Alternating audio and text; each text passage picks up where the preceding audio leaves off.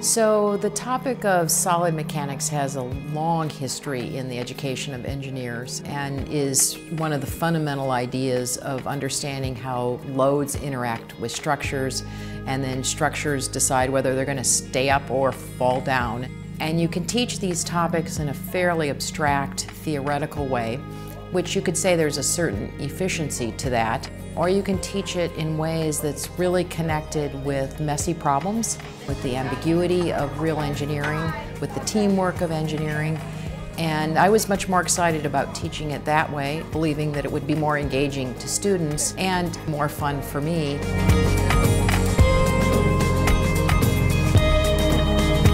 So one key thing for me was moving away from the 3 lectures a week at 50 minutes and then a lab session to 2 two-hour-long sessions.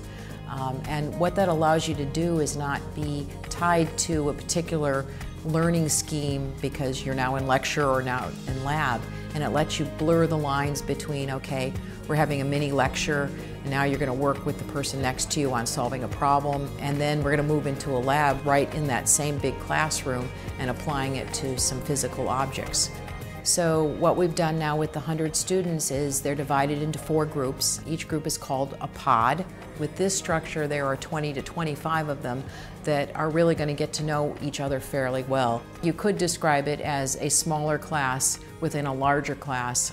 There's one TA that's assigned to those 25 students who sit in the same area together in the classroom. And so that TA now wanders around to look at who's having trouble. Is somebody not working with their teammate?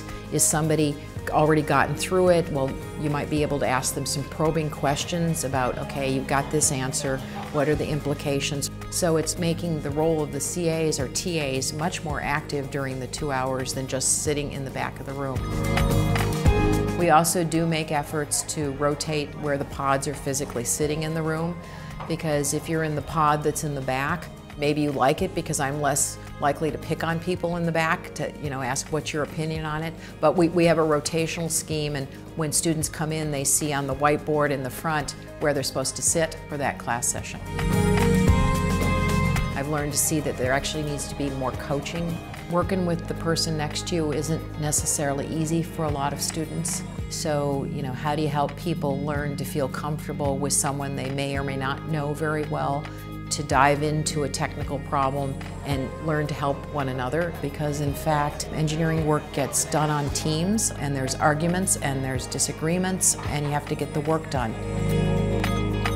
There's a whole body of literature that's really saying being active in your own learning and not being a passenger, in the classroom really makes for better learning.